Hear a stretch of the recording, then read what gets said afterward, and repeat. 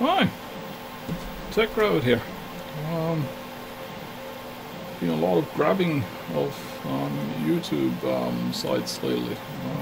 After the didn't really think much of it until the third YouTuber that I actually am subscribed to was taken offline for over a month because the hacker got a hold of their Google sign-in account.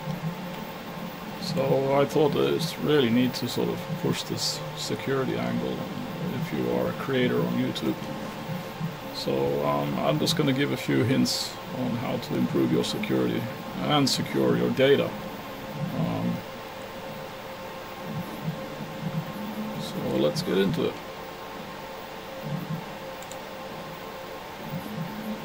So the first thing you should do is to you log in with your usual main account, and you should go to manage your Google account, and then you should go to the section we keep your account protected. And here's actually a check. Google provides a checklist here, and if you do have a warning on any of these, I suggest you go and read the contents and take actions to make it green. But the most important one here to activate is the two-factor authentication.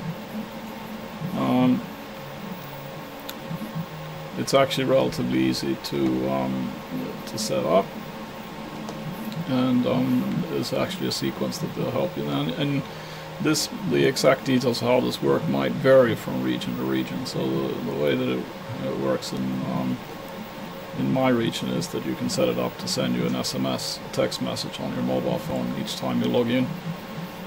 It's not too annoying actually, because they don't do it for every single login. If you log in on the same machine and in the same geographical location, it doesn't bug you with this two-factor authentication. Or if you use multiple browsers and it remembers who you are on a specific machine and geographic location, it will not bug you. But if you, for example, start traveling somewhere and go to another location, then it will actually ask you it'll send you a code and ask you to verify the code. So I think that it's not an unreasonable activity to have activated. Then an issue on passwords. I mean, I know lots of people don't like passwords, but they're a fact of life, and yeah, I have to give the usual instructions, like don't use the same password on many sites. And if you actually use, like this is budgetary, if you use a password less than 8 characters, then you actually have to get into this the sad story that you have to actually mix letters in uppercase and lowercase. You have to put in numbers in the password, and you should include special characters. However, a newer, but it's been around for a long time, but not maybe less used, is you could actually go for a password that's longer than 8 characters, and you can use the so-called phrase-based password. And this is usually a very long password, but it's actually in a form that is easy for you personally to remember.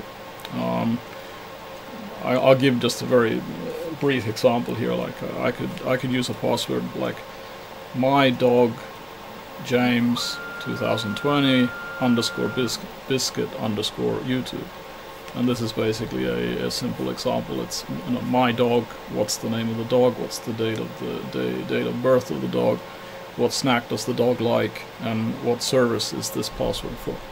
So that's the so-called phrase-based password. And I mean, you should come up with what is intuitive for you yourself.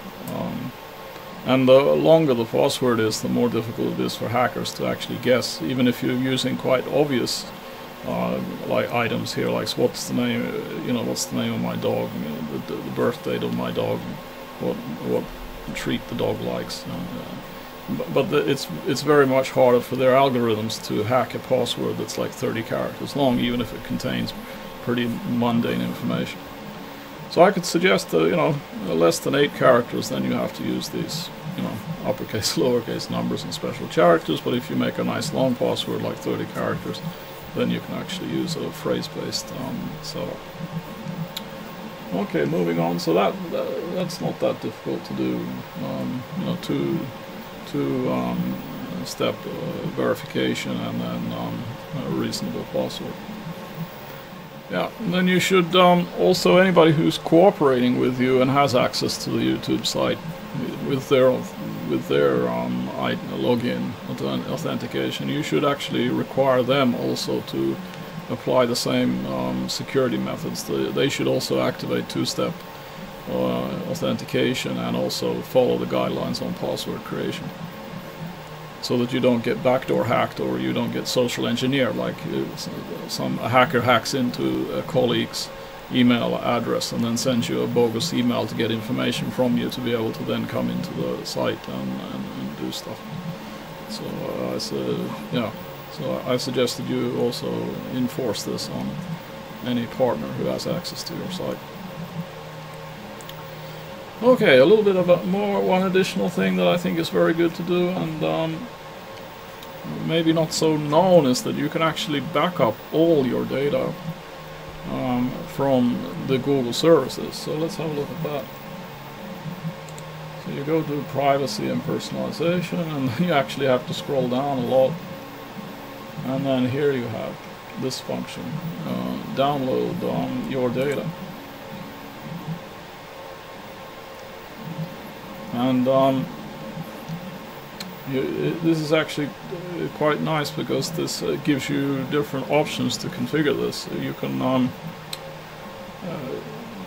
can like set it up to take up to a maximum of 4 snapshots per year and send you an automatic mail so that you can come and download the stuff. You can choose what services you want to download the data for, so you can actually uncheck the stuff that you don't think is really relevant. But as you see, Google has it's actually interesting, because this list also shows you exactly what services Google runs.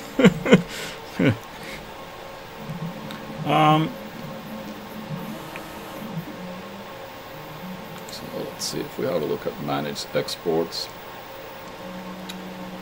So you can, just by clicking on create new export, you can actually create an export on the fly, or you can set up a scheduled export. And then when it's done, it'll send you an email to a download link, or you can come into this control panel and then you can say download.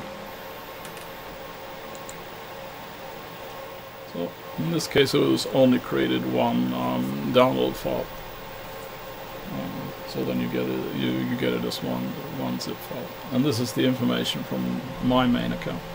Now the tricky part is that when you're in that export functionality, it is per account.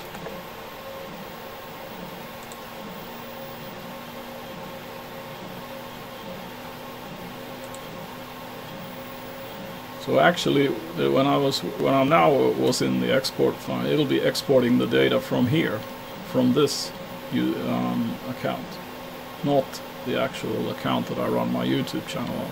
So if I want to export the data from my YouTube channel, then I actually have to switch to the TechRabbit and then go through the same procedure of exporting the data. And here you see, now I've got, like, when I've done an export from my YouTube channel, then I get, like, what was it, 202 zip files. So that's more in line with how many videos I have actually uploaded. So remember, if you're exporting the data, it's not just that one zip file. If you only get one zip file on any kind of a channel, then basically you're exporting from the wrong account. So just remember that when you're working with this.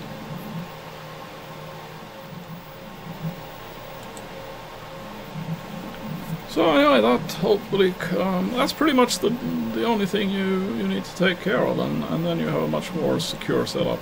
So you have secured your account, and you have enabled yourself to take a complete snapshot of all the videos and other metadata that you have created on Google. So if you are in a very bad situation and a hacker takes over your channel, and in the worst case scenario, YouTube deletes your channel with all its contents, then you actually even have the content personally. Or if you have to start up an emergency channel, then you at least have the list of you know, all the produced videos as video files on your own local disk. So then you have a fighting chance of creating a backup channel and or moving it off YouTube onto some other alternative server. So anyway, I hope you found this informative. Please consider subscribing if you did. From time to time I make videos like this also. Merch is available. Or if you just want to buy me a cup of coffee, that would be also appreciated. The links are in the comments. And I'll see you in the next one, and safe YouTube.